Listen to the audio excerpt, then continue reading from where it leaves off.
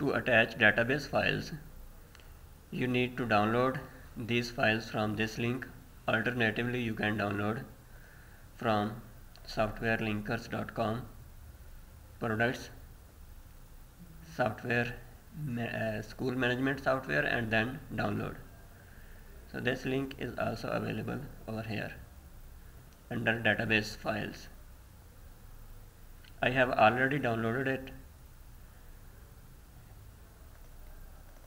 in DB. So first you need to make sure either permissions are assigned or not. So to check permissions, right click on file name, then properties, security, make sure full control is checked. If it's not checked, then you need to click on edit, and then you can select this full control and then need to apply and OK. Same with this file, properties, security, and edit, and need to check full control. You need to apply.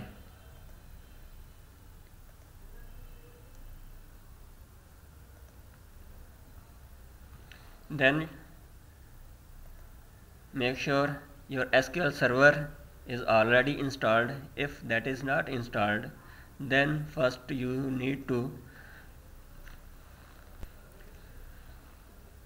download SQL server files from these links depending on your file system, 64-bit or 32-bit. Okay, I have already installed SQL Server.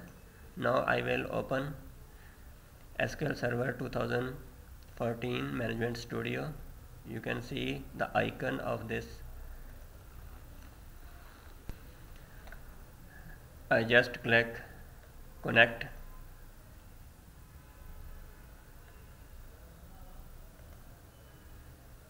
In databases, I will right click and attach, add, and this is already selected. I have saved my files in.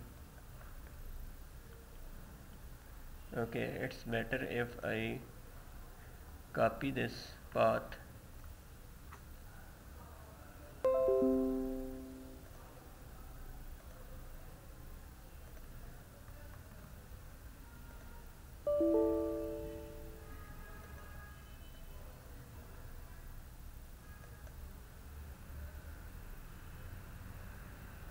Attach, and then